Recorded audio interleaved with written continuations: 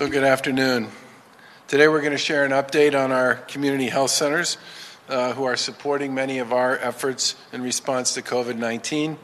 But first I want to take a quick update on testing and hospitalization, which I think, as most people know, are some of the key metrics we're paying a lot of attention to. Yesterday, almost 12,000 tests were reported, a big number that was double the previous day's total, which brings our total number of tests conducted in the Commonwealth to over 350,000. Of the tests reported yesterday, 14% were positive for COVID-19. That percentage is much more in line with the trend that we've been seeing over the past week, where the percent of cases that are positive has been lower than pretty much anything we saw in April.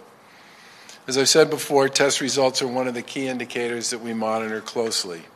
And we need to remember that those results depend a lot on who does get tested. No single day is indicative of a trend. Data trends have to be looked at over time and are crucial to our conversations about how soon we can start the process of reopening. That's why it's important to not draw too many conclusions from one day's data.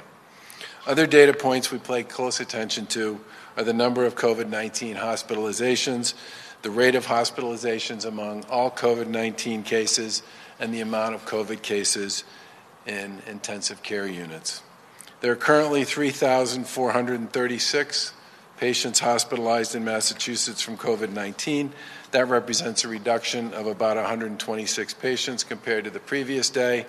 There are approximately 850 COVID-19 patients currently in intensive care units, and I would just add that the intensive care unit capacity in Massachusetts is significantly above today what it would normally be, but that's because we worked with the hospital community to build additional so-called surge capacity in their ICUs to be able to manage the increase in COVID cases, which has turned out to be a pretty effective strategy in ensuring that our hospitals could do that as well as continue to serve people who are dealing with other healthcare conditions and circumstances as well.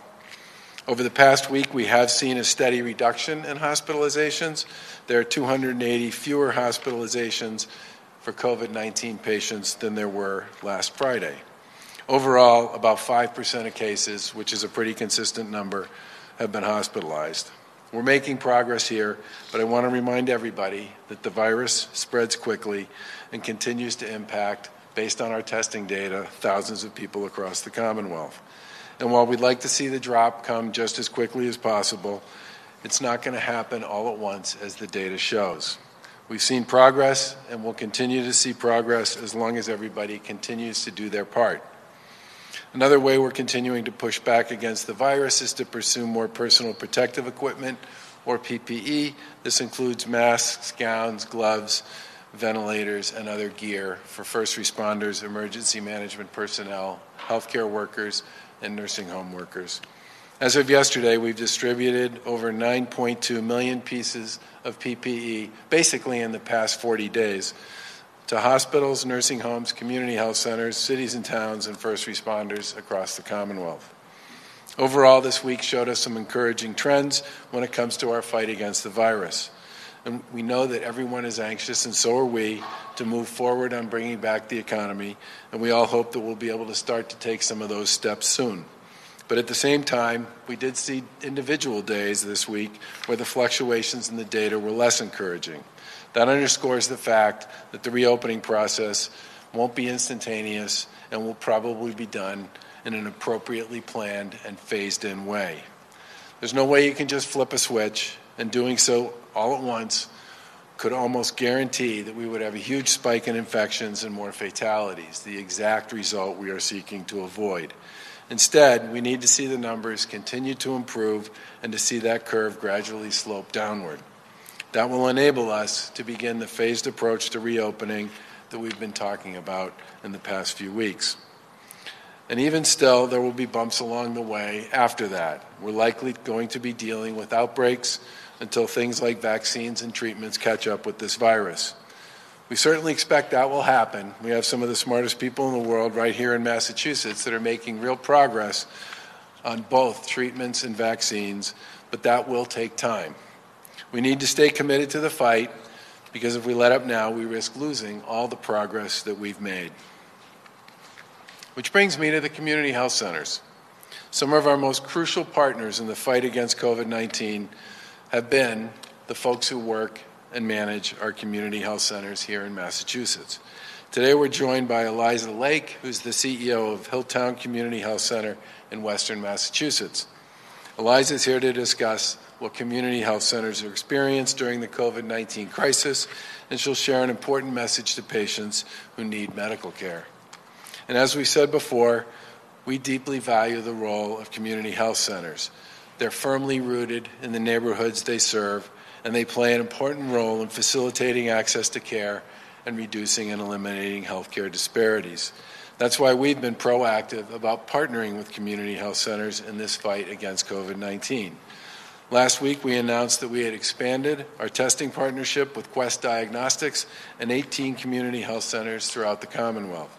That partnership is specifically focused on increasing testing in many of our hardest hit areas, including high-density communities and communities of color. We recognize that many of these places continue to be hotspots for the virus, including neighborhoods in Boston, Worcester, Springfield, and municipalities like Chelsea, Brockton, Lawrence, Lowell, Revere, and Holyoke. Our COVID-19 Response Command Center continues to partner with the leadership in these communities to support a robust response to the virus. And the increased testing throughout the community health center system is a key part of that overall effort. Community health centers have always played a critical role in all Massachusetts communities in delivering health care. For example, Hilltown Community Health Centers has 5 sites offering a wide range of health services for communities across Western Mass. In a few minutes, Eliza will talk a little more about the terrific work that's being done by the team at Hilltown to support the residents of these communities during the crisis. And today we're here to help our community health centers make sure people know that they're open for business during this pandemic. The Mass League of Community Health Centers is launching a public awareness campaign called New Tools, New Rules, Same Great Care. This public awareness campaign will consist of TV and digital ads and has a very simple message. Community health centers are open during this crisis, and people should come in for the care that they need. The campaign makes clear that patients should continue to seek care for their medical conditions like asthma and diabetes at their local community health centers or their physician's offices. We know that these medical needs don't stop when the COVID-19 crisis begins. A few weeks ago, we had representatives from the hospitals throughout the Commonwealth join us here to encourage people to continue to call their doctor and to talk about their health care needs and to go to the hospital if they had an emergency. And believe it or not, after some of those engagements, those conversations, and those PSAs, people did start, in fact, to return. And at this point in time, in many of the conversations we have with our colleagues in the hospital community, they've indicated that slowly, but surely, they have seen people start to come back. Just like the hospitals, the community health centers have implemented measures to ensure that they remain safe and ready to care for all medical conditions. Community health centers have also worked hard to set up telehealth services so people can more easily connect with their healthcare provider. Simply put, and we've said this many times before, we planned for this, we are able to deal with it, we have the capacity. We do not want people getting sicker or exacerbating an illness or an injury because they're concerned about the healthcare system's ability to support them. It's important that people are cared for when they're sick, whether that's for COVID-19 or for so many other medical problems. The medical and health professionals who staff our community health centers are ready to serve and help patients who need care. I'd now like to turn it over to Eliza Lake, who can talk a little bit more about the work that she and her team at Hilltown are doing to respond to COVID-19 and how their facilities are open and ready to serve all the patients who need their support. Eliza?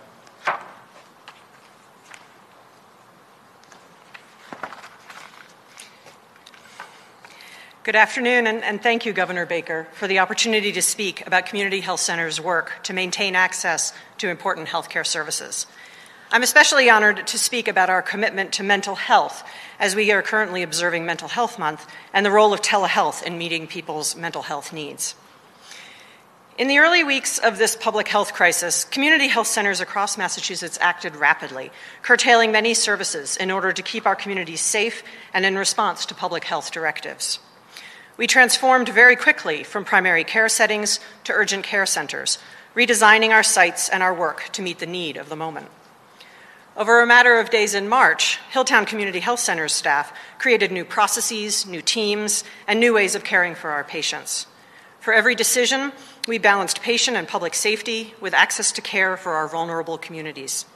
HCHC staff maintained a focus on both COVID and non-COVID needs, on physical and mental health, and on the social determinants of health that affect both. I know that my colleagues across the state showed similar dedication and commitment to their missions, despite the incredible uncertainty of that time. These changes to practice and the significant decreases in visits across all services came with an impact on health centers' financial stability.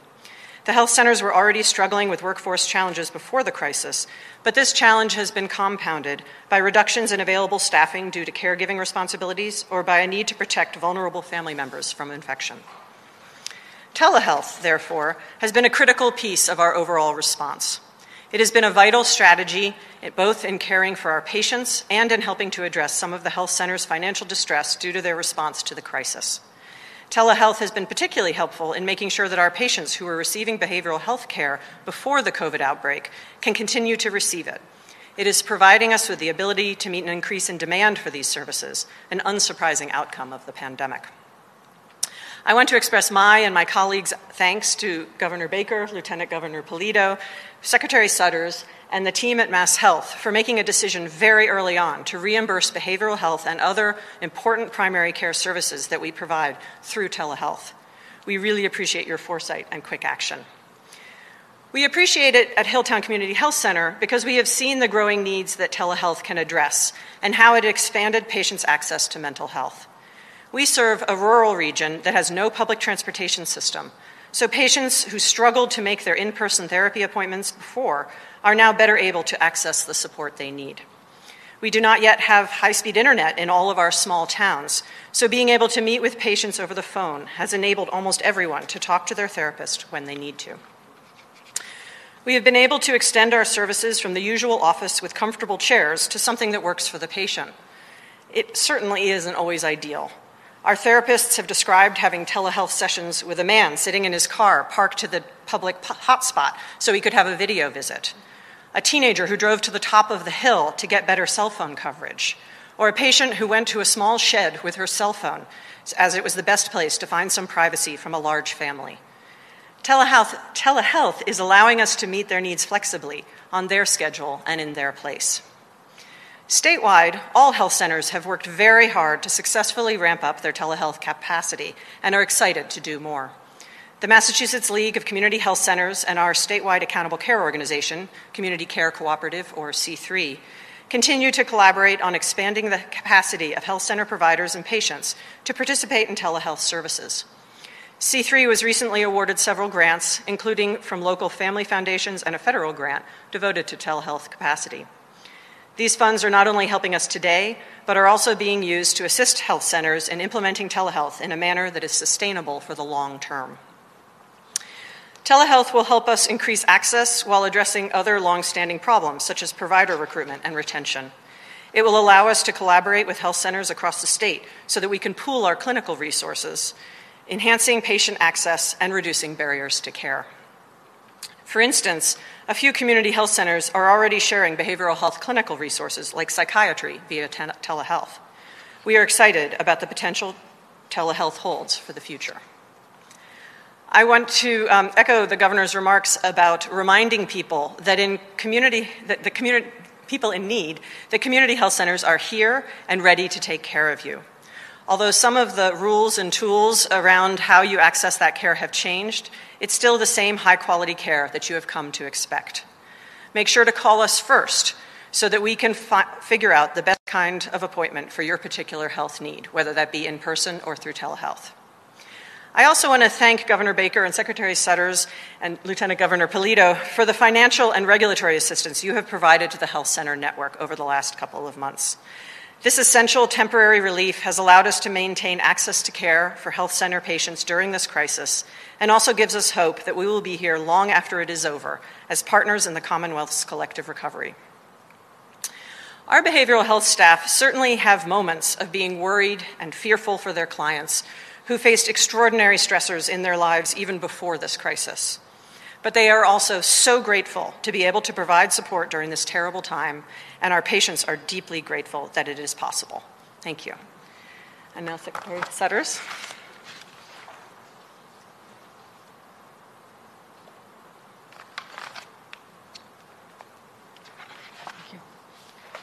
Good afternoon. Thank you, Governor, Lieutenant Governor, and Eliza. Thank you for coming in from Worthington to be with us today. I'm so grateful to you and your colleagues in the healthcare system for providing healthcare, including behavioral health care, during these times. As we have often said here, taking care of oneself both behaviorally and physically is very important. As the Governor noted, and Eliza, the Massachusetts League of Community Health Centers has launched the campaign, New Tools, New Rules, Same Great Care, to encourage all residents to continue to take care of their health, both physical and mental health. As you heard, the community health centers stepped up during this pandemic to really provide telehealth and video appointments and have strong health safety protocols for in-person visits. The New Tools, New Rules, Same Great Care campaign features patients that represent the diversity of our state with common conditions such as asthma, diabetes, and pregnancy. The message is upbeat and clear. Don't be afraid, get the care you need. The campaign consists of television and social media ads. The ads are generously being run for free by WCVB Channel 5 in the greater Boston area and WWLP 22 News and the CW Springfield in Western Mass. The ads in English, Spanish, and other languages are targeted specifically to the communities and zip codes with concentrations of low-income residents. It is important to not delay seeking urgent treatment, either in person or through telehealth. There is no question that telehealth has expanded exponentially as a result of this pandemic. Many of us have become comfortable using popular apps such as FaceTime, Zoom, or Skype to video chat with our loved ones. So it shouldn't be that difficult to make the leap of having a video treatment appointment with your primary care provider. And under one of Governor Baker's executive orders, health plans are required to reimburse health care for telehealth at the same rate as for in-person office visits. The Mass League of Community Health Centers surveyed their members and found that many of the health centers have stepped up to provide care through telehealth, as you've heard, including ensuring that providing long-term behavioral health care that started pre-pandemic continues through telehealth. And in fact, the health centers report that just from January to April, the total telehealth visits for medical services grew from 506 to more than 83,000. And for behavioral health, grew from 517 visits to 22,000. Mass Health began covering telehealth services in mid-March, including services provided both over the phone or live video for all medically necessary and clinically appropriate care. There have been more than 600,000 telehealth visits in Mass Health since March. We also contracted with 3 telehealth providers to further support members with questions about symptoms that may be related to COVID-19. You connect those through the Buoy app. And we've made it available for people who do not have insurance. It's very important. We encourage patients to get the care they need and to strongly consider using telehealth services as a real safe option. Taking care of the ongoing health needs of our most vulnerable residents, keep them healthier, and may reduce the number who need emergency room services or hospitalization. Thank you. Governor? Questions? Governor, could I ask you about an announcement Mayor Walsh made that he thinks there should be no festivals, parades of any sort all summer through Labor Day. Is that something you could see happening on a statewide level? Well, obviously, we'll be talking to our colleagues in local government about decisions like that. But, the Lieutenant Governor and I have both marched in a lot of parades in the city of Boston over the course, for me anyway, of the past 10 years. And it would be hard for me to imagine, given how popular those parades are, how you would ever deliver on a social distancing standard for one of those. I mean, those are usually, shoulder to shoulder, 4 or 5 deep, sometimes more, and they stretch 2 or 3 miles.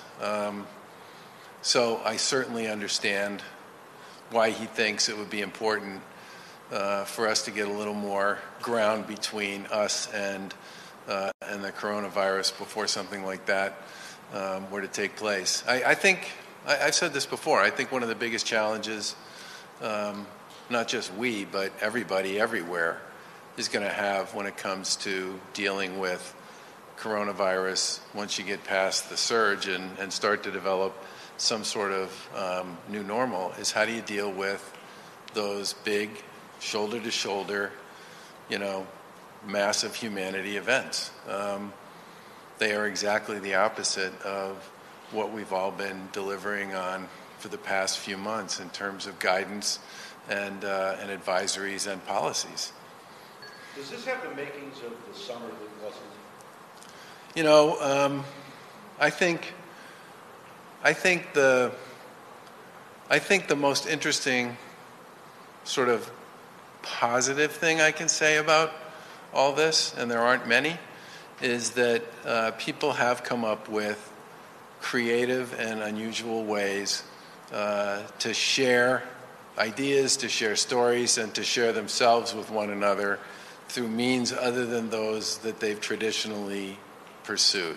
And, the commentary that Eliza and Secretary Sutters both talked about with respect to the rise of telehealth in Massachusetts. Telehealth was invented in Massachusetts almost 20 years ago, and it's never been legal here. Not legal in the sense that it's a covered benefit the way it is in so many other places. And you talk to almost anybody in the provider community and people on the payer side, and they'll tell you that the combination of the arrival of the coronavirus and the executive emergency order that we issued on telehealth has brought this into the mainstream in Massachusetts as a legitimate way for clinicians to support and provide services to their patients that simply didn't exist before. And my guess, my expectation is, however we're playing within the framework of what's possible under COVID-19, people will come up with interesting ways to spend their time and to stay in touch. It won't be, in many cases, it won't be the old familiar way they did it, but, people adapt, and I think sometimes we underestimate them with respect to that. Governor, could you... But it will definitely be a different kind of summer, yeah. Governor, Church News had asked you to start allowing them to basic services in some capacity. How soon might they be allowed to, even with outdoor services or something? I think churches are coming to see you soon, aren't they? Tomorrow, okay. I am very interested in hearing what comes from the conversations that the religious community has with the reopening advisory board. I said from the beginning that one of the most difficult elements of that gathering order, which limited gatherings to 10 or less, was the impact it had on people's ability to practice their faith. But that said, there's plenty of evidence from around the world that in places where people didn't do that, religious gatherings became a really big hotbed and a hotspot of outbreak. So whatever we do here, and that's part of the reason why I'm anxious to hear what they have to say, is we have to do that as safely as we can, working collaboratively with our colleagues in the religious community to ensure that it's not a short-term thing. Well, whatever happens here, whenever that happens, we'd want it to be something that is sustainable over time. And remember, a lot of the folks who practice their faith are older. I mean, there's a lot of young people too, but I can't remember the last time I went to a service in a temple or a mosque or a church or a cathedral where a significant portion of the population wasn't under the age of, or over the age of 50. And that's exactly the community in many respects that we need to pay attention to. Governor, I have a question about childcare. Just people trying to get back to work even on the 18th to start Yep. getting slow over the days. How do you do it if you don't have childcare or summer camps? What can you do? So the summer camp stuff and the childcare stuff is the source of daily discussion between people in our administration and folks who operate those programs. And by the way, those are also practically daily conversations between me and governors in other states who are wrestling with the same questions, and the chiefs of staffs who are talking to each other as part of that Northeast Coalition. These issues are hard, and the way I would describe them would be to say that I think everybody who's talking about this would like to figure out a way to do it and to do it as safely as it can be done. The tough part is figuring out, especially when it comes to some of the stuff that involves the joys of being a kid, figuring out some way to do this where you have at least enough rules to make sure it can be done safely, but you don't destroy the whole spontaneous nature of what those are supposed to be about. But these are, I mean, I've probably talked to 20 governors in the past 2 days, 3 days on various calls. These two issues have come up on every single call, and I always end it by saying, so which one of you actually has the plan that I can read, right? And the answer is, we're not quite there yet, and that's exactly where we are as well. But we get how important this is. And it's not just important for people's ability to work, it's important for, getting back to Steve's point, this is one of those things that makes kids kids, and we get that. Are those emergency daycares that they have in place for first responders, are they something you can look at as a possible model or things working? Sure. Yeah. I think there's 12,000 kids worth of capacity there. It's never got anywhere near that level, and they've worked quite well. Governor, what do you make of the rules for gun sellers to reopen that Judge Woodlock put in his order? And have they gotten a seat to pitch to the advisory board? Okay, so I'm under the impression he has spoken about what was going to be in his order, but he hasn't actually issued his order. I think there was an order issued yesterday, right? I don't think so. They would be reopening at noon tomorrow, 4 appointments per hour, up to 12 people in a store at a time. Is that not in? So, Pacer? okay, my lawyers told me he had spoken to what was going to be in his order, but he hasn't actually issued it yet. So it could be that my folks are wrong and you're right. The bottom line is we're just going to comply with whatever he says. Governor, there were some eye-popping unemployment numbers released for the nation. Yep. Ever since the Depression. Do you think Massachusetts is in a better spot than the rest of the country, and are you optimistic about the economy over the next 2 years returning? I guess I would say two things about that. The first is people have worked enormously hard here to get folks the benefits they're entitled to. We were one of the first 10 states to stand up an unemployment assistance program for people who weren't part of the traditional unemployment system. And at this point in time, I think there's still less than half the states in the country that have actually figured out how to get people money into those programs. We've also, every single day except Easter, there's been a town hall in more than one language that hundreds of thousands of people in Massachusetts have participated in to work their way through the traditional system. And at this point in time, literally 500,000 plus people in Massachusetts are collecting unemployment under the traditional program in addition to the couple of 100,000 that are getting it through the pandemic program. So I guess what I would say is I think we've done a decent job of moving as quickly as we could to help folks who lost their jobs through no fault of their own get the benefits that they're entitled to.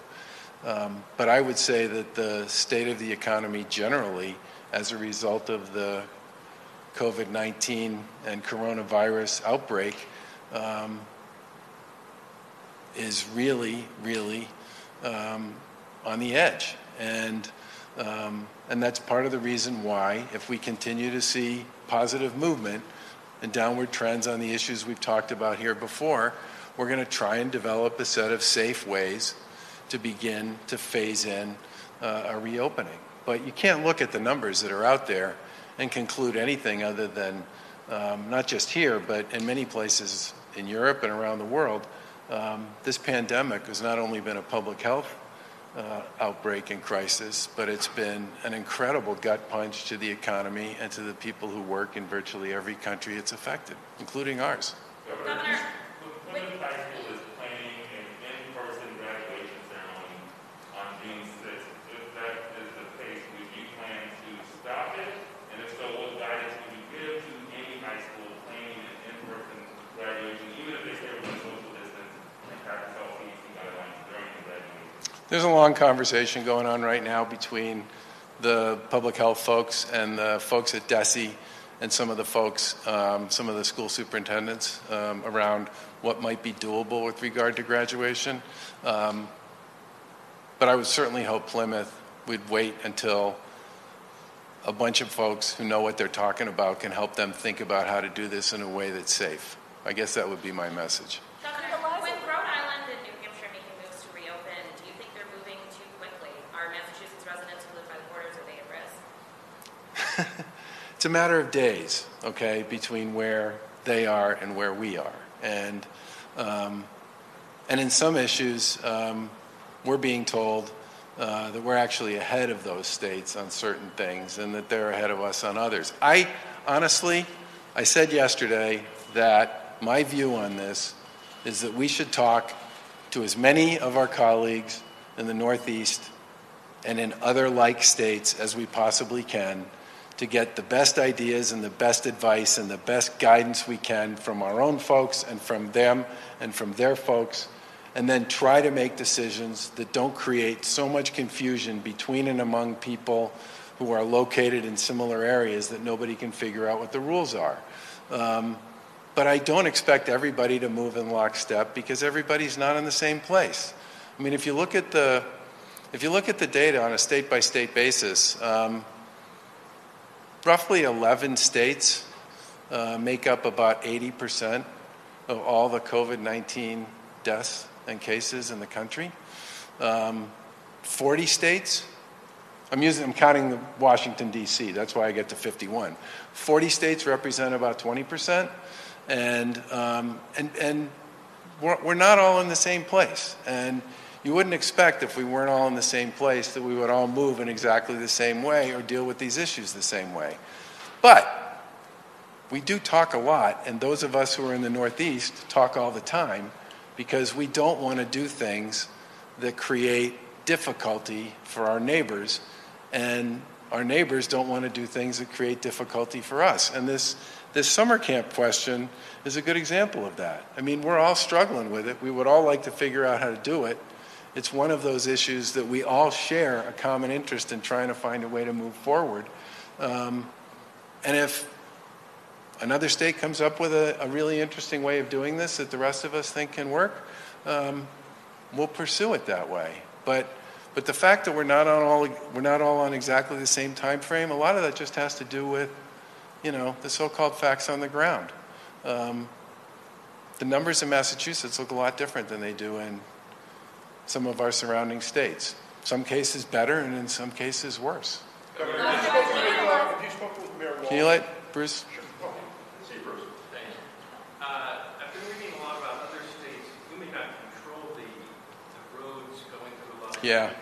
but a lot of them are starting to use, like the restaurants, using the streets, shutting down streets so no traffic can go, so people can walk and ride bikes. I haven't seen much of that happening here yet. Is this something on your radar screen? We've done some, that's obviously something that usually requires collaboration and cooperation between us and the locals.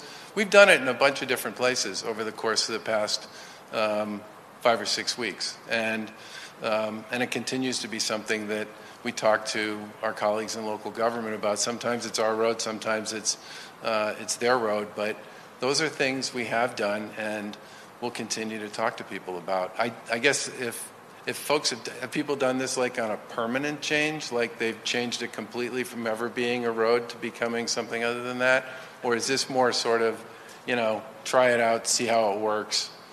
Well, I think it's always the latter, starting. But Yeah. Seattle's starting to do it on a quasi-permanent basis so that you just sort of divert traffic elsewhere and you're trying to disrupt traffic in general and encourage people to walk and ride bikes and find other ways to get around. So the idea of rolling restaurants out in the streets so you can create more room rather than packing everyone inside. So there are a lot of conversations that are going on like that, and we'll come back and share some of our thoughts on that. Governor, could you, oh, sorry. Steve? Go ahead. Sorry, I just wanted to see if Eliza Lake could speak to the what the financial hit looks like, what the caseload looks like, maybe compared to pre-COVID, just to get a sense of what types of patients are not being seen right now, or what types of illnesses are not being treated as much as before. Well, I think the primary message is to reiterate what this campaign is talking about, which is we need people with chronic disease who need constant management to keep coming in. We've been doing our work to reach out to them to make sure that they're coming in. We have seen, certainly we provide a range of services. So in dental and optometry, we've had to reduce ourselves down to urgent visits only, has gone down to about 10, 15, 20% of normal visits.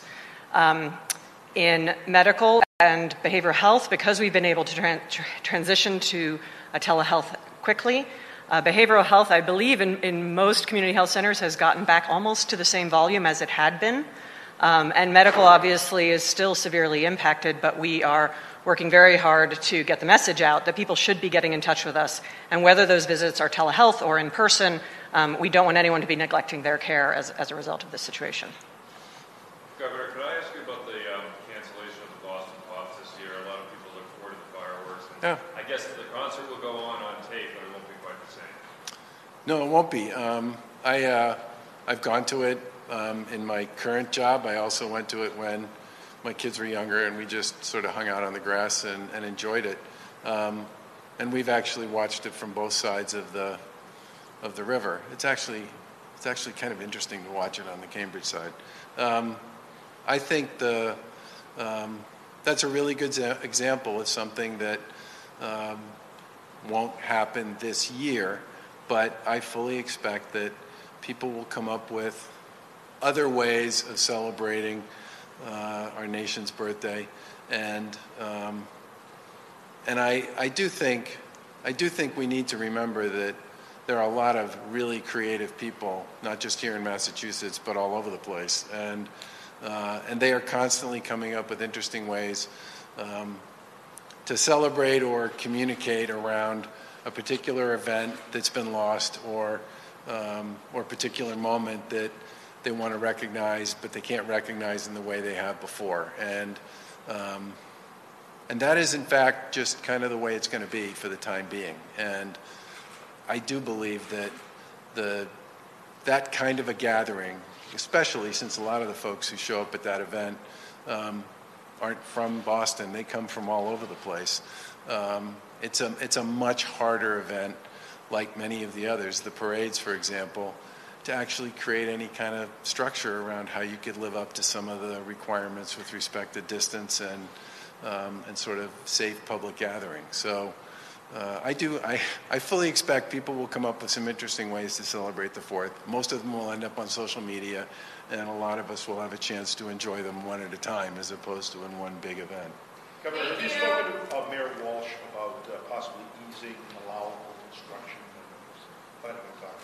There's been a lot of back and forth between us and the city and us and other communities around construction generally. And I think they also came in and met with the advisory board, didn't they? Yeah, this is one of those issues that's pretty top of mind and will certainly be dealt with when they issue their report. Finally, it's going to be rain, Mark. Any movie tips? You had one last week. It was good. It was a good Good review. Well, you think I got a good review on that one, Steve? Yeah. Well, that one. So it's going to be rainy tomorrow, so maybe if you have 2. Or, All right, or so- a good book recommendation. So here's sort of there's a show that used to run on the BBC that's called Bailey and Scott. And it's sort of the British TV version of Cagney and Lacey, and it's great. Thank you. I got 3 thumbs up on the biggest little farm, by the way, in the Bell House.